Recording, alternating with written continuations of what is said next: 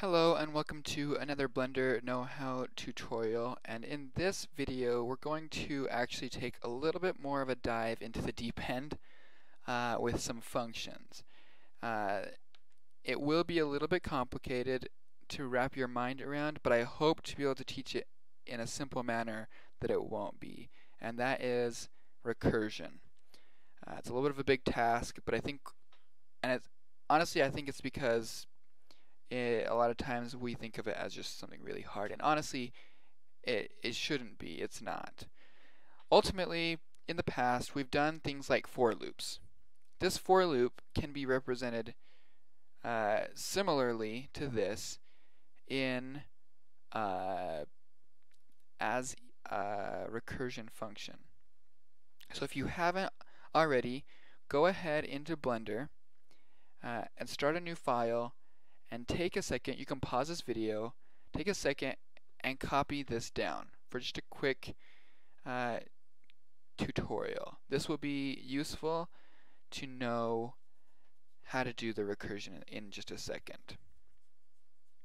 Okay, so now that you have that copied down, we're going to define a function, and let's just call this the recursive function, or recursive func, and let's make it a function like that. Okay, now make sure we have our indentation correct. There are a couple rules that you should know in recursion, or I guess I should explain a little bit more of what recursion is. Recursion is something that happens more, it's a function that calls itself. Essentially that's what it is. So for instance, in this for loop, it's practically recursive. What's happening is you have something that calls itself. So it like goes in here. It says we're going to set it equal to 0 the first time. It goes through here. Okay, 0 is still less than 20. Call it again. Go back up. Okay, now it's 1. It's still less than 20. 2, less than 20. All the way up to 20. And then it says, okay, the condition has been met, and now we will go on with the rest of our program. Okay, I hope that made a little bit of sense of what was going on. That's what's happening with the for loop. Let's create this for loop in a function as recursion. So now, if we want to do this, let's just make an if statement. If I is greater than 20, then we are going to return. This is the most important part of a recursive function. And honestly, just for organization and simplicity purposes, always place it at the top of the function. Sometimes when you place it at the bottom, it can make things go haywire. What we've done is this is what in a lot of places called their base case.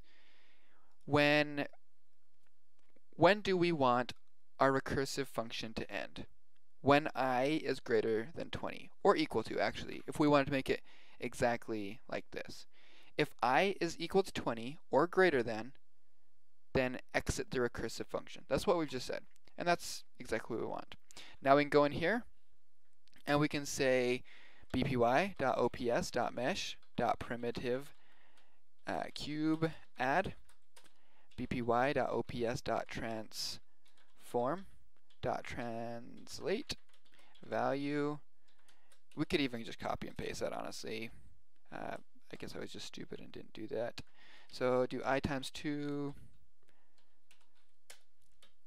Also, I'm not sure if I actually did explain this. This was just to create this, just to show you what was happening here. So I'm now going to delete this because we have it down in here, and technically this should be the same thing as this. So let's go ahead and let's go ahead and delete that. Let's finish our recursive function, as there are a couple things that we still need to do. First off, we have an I here, and it has never, we don't know what it begins with. So above, actually let's go down here. In Python we have to call functions after we define them. So let's call the recursive function right here. Let's just put 0 right here. And if you haven't seen some of my other videos on passing parameters, we can just put in here I. So we're going to pass 0, and that will be stored in the variable I just within this function.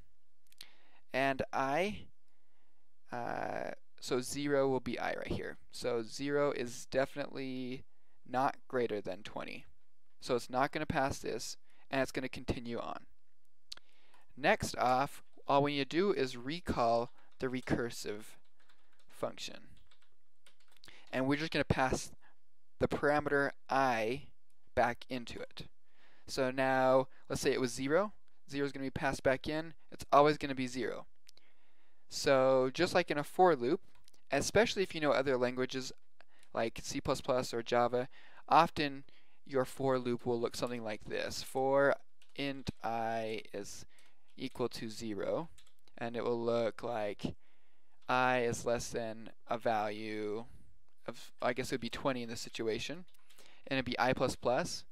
So this is what we need to do in here, because we're never actually making I get bigger. So all we have to do is I, and just to make it a little bit easier to read in your mind, if you don't know like a lot of terminology within languages, I, if you make it equal to I plus 1,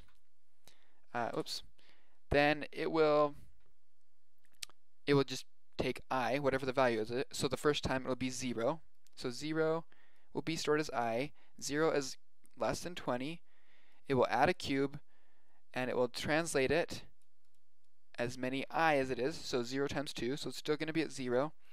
0 plus 1 is now going to be 1. So now I is 1. Pass 1 into I. 1 is less than 20. And it's going to keep going until it's going to be 19 plus 1 is 20. And then 20 will go in here. 20 is equal to 20. Return. And then we'll get back out here and continue on in your main. So let's get rid of this for loop that I was using for explaining. And I'm also going to put this down here just for organization. Whoops. So we're just going to call the select, delete, and our for loop recursion function. This should create the exact same thing if we run it.